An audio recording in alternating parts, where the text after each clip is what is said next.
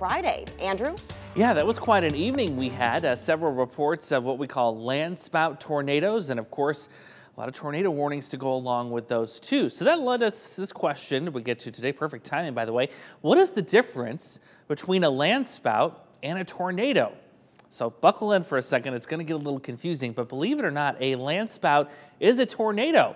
It just differs in how it forms. So with landspouts, these come from non-supercell thunderstorms, which is exactly what we had on Friday.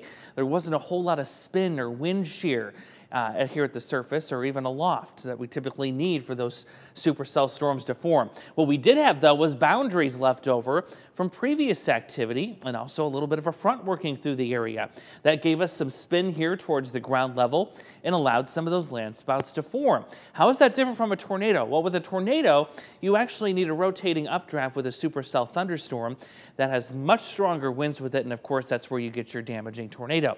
So to review, a landspout, yes, it is a tornado, but it produces minimal damage. It's only on the ground briefly and usually has winds of 50 miles an hour or less versus a tornado, which of course is a much more life-threatening situation, on the ground much longer, and can also have winds as high as 200 miles an hour.